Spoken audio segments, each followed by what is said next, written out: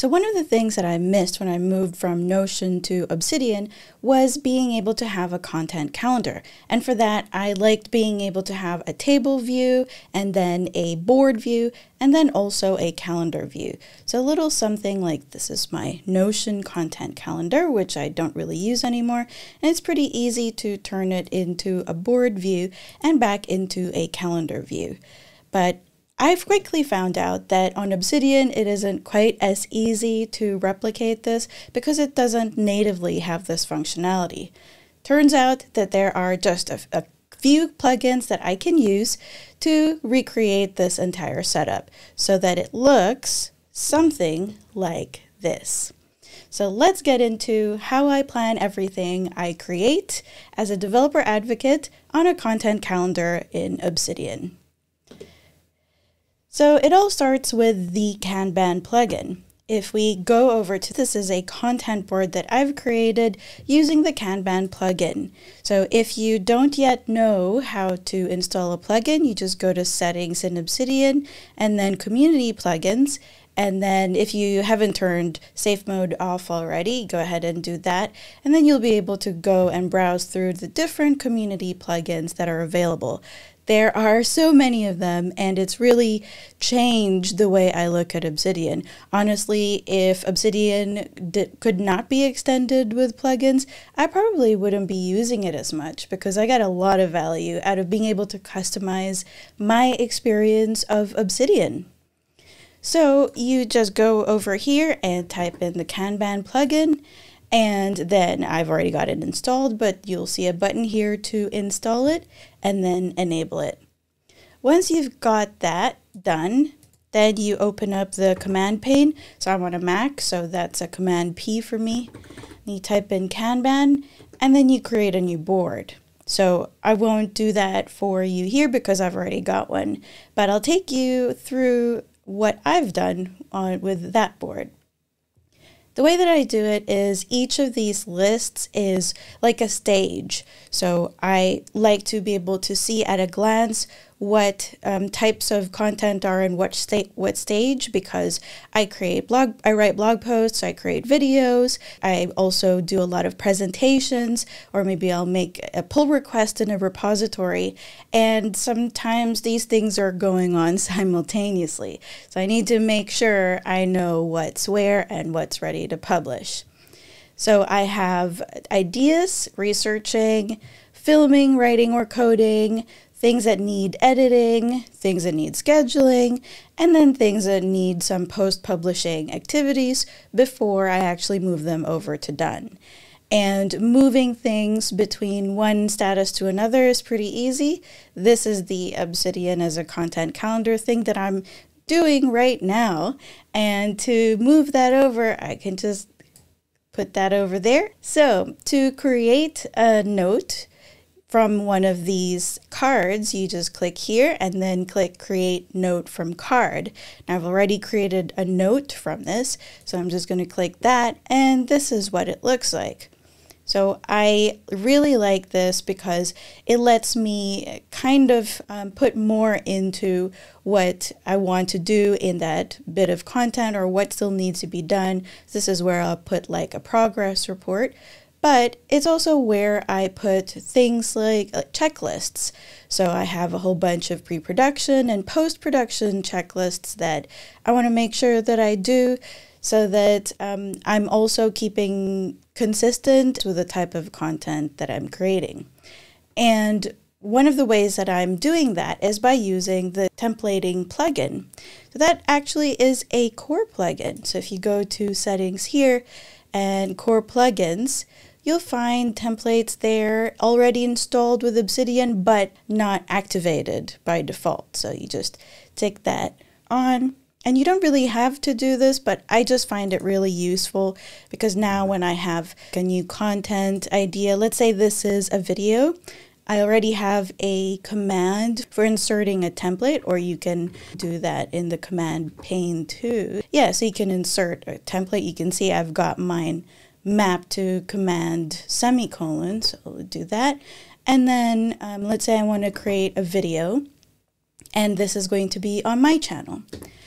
And that already pre-populates a bunch of things that I want to make sure I get done. So I'll put the thumbnail there and the title and, just things that I need to be thinking about when I'm creating that particular bit of content. So for blog posts, this might be different. I might have a different structure. I also work at k6.io and I create content for them as well. So I want to make sure that there's a difference in tone. It's more professional when it's put on that side. So I really like using the templates plugin to be able to quickly switch between the two. But let's head back to my content board or my Kanban board. One thing that I've started to do is when I want to put down ideas, I actually flip back to the markdown view. This is the closest that I think Obsidian gets to being able to display it in table view. So let's quickly show that on a Notion. You can go to a table view and see it in this sort of format. So I haven't quite been able to replicate that, but this is not bad for my use case for it. You can use tags as well, but I haven't really been doing that. So I like this because it's just a really good way to quickly add ideas if I'm in the mood to just, bash out a lot of things that I want to get off my head. So going back to the Kanban board is just clicking, it's as easy as clicking on open as Kanban board. And we're back here. One thing that I've started to do is use emojis. So if I edit one of these are emojis that I'm using with the Emoji Toolbar plugin. So I just did a shortcut there so that I can quickly insert one of those emojis. I'm not really a fan of using emojis as file names. For instance, some people do put it in the file name of the note. I just include it here so that it's a good visual indicator of whether that's for my personal channel or K6 and whether it's a blog post or a video, that kind of thing. So I also have started including thumbnails in the card just to make it easy to see what's what. So here are some of the ones that I've created, and it's just so that I can look at the thumbnails rather than having to read the titles if I want to. So I also, if you were looking closely, you might have noticed that I've got this weird bunch of things here at the start of my note, and that's just metadata. So you don't really need to have all of this, but you do need this part if you want to have this on a content calendar. See, the problem is that when you're going and looking at the content board from here, there is a way to add dates to the plugin, so you can have at here and then select a date. Let's say I just want to do it tomorrow, and it adds the date in there. And it does have tomorrow with a link to that note, but I just haven't found this really that useful because really, if I want to look at a calendar, I would just go to the calendar view to see what's happening tomorrow or the week after that. I rarely want to see it in card form where I can't really quickly sort by date or just filter by this week. I mean, maybe somebody will make a plugin to do that. But for now, I'm just sticking to removing this date and setting it in the metadata. So the reason that I do that is because I'm using this cool thing called Fantasy Calendar. So Fantasy Calendar is a plugin that I discovered because I did a talk on how to use Obsidian for D&D with its creator. His name is Jeremy Valentine, and it was actually a plugin that was created to track time as you progress through a TTRPG campaign. So my use case for it was Dungeons and Dragons. I play D&D 3 times a week, And so it's important to also have a calendar to figure out when the holidays are and whatnot. So that's what it was created for, but I use it for that and for other things that are probably, well, I definitely know that that's not what Jeremy intended, but it works just the same. So to do that, you go to settings and install it. It's also a community plugin, just like the Kanban plugin was. But when you've got it installed, you go to Fantasy Calendar, and then you can add a new calendar, and you can have several. You can see here that I have 3 of them that are for D&D, and 1 of them for real life, shows where my head's at. But then you click Add Calendar, and the first thing you should do is apply a preset. So because we want it for real life, click on Gregorian calendar and then click Apply. And I would change the calendar name to something like My Content Calendar. And then this is already enabled for us, the auto increment day. Otherwise, you should tick that. And this is where you set the date. It seems like it's automatically taken today's date, which is great. Another thing that I would do is set event categories.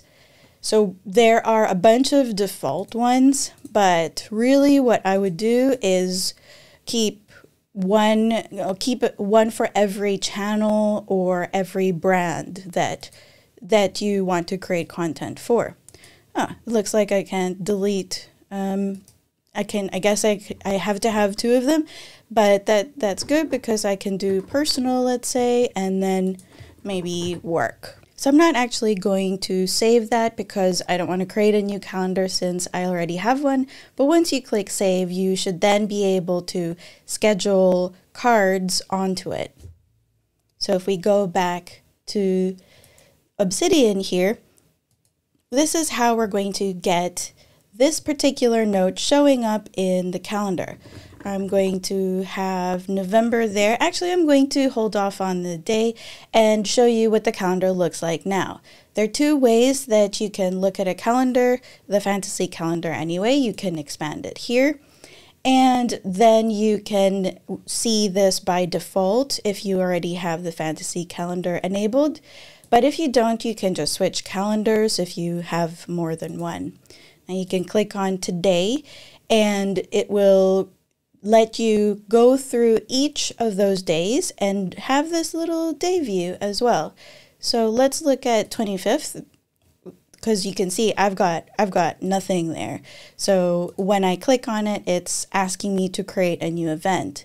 So let's see what happens when I put 25 here. That should see that dot there, that pink dot that just appeared. So now we can double click on it and you can see a link on that day to this note. So imagine like there's a thumbnail there or a video that you've embedded. It's just really cool to be able to see it from this view. But sometimes that's a little small, you know. So what I'm going to do is collapse that.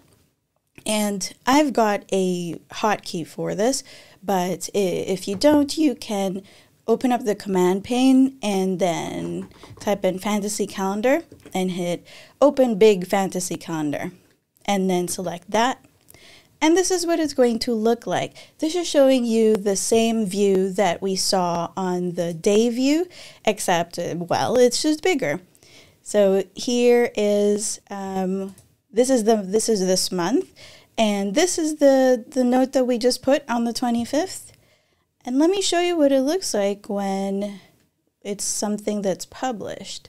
If you look at that, I've actually embedded the video onto this note, and I can even play it from here if I want to. So I've got the thumbnail there and a bunch of other things, or I can click on it from here and it opens up in another pane in Obsidian.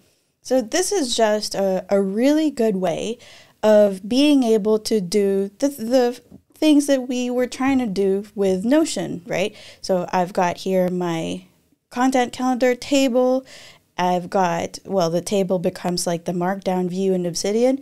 I've got the board view, which is replicated by the Kanban plugin, and I've also got the calendar view. So this combination of plugins has made it so that I've moved my workflows entirely to Obsidian. I'm no longer using Evernote or Notion or Roam Research except for a few things that I haven't quite migrated. But for everything going forward, Obsidian is now my one-stop shop for a second brain, a personal knowledge management system, my D&D campaign tracker, and now a content calendar. So if you want to know what else I'm doing on Obsidian, check out this video on how I use how I use Obsidian for work. And if you'd rather watch this video, this is one about how I use Obsidian for D&D. Thank you for watching, or as they say here in the Netherlands, dankjewel. Doei!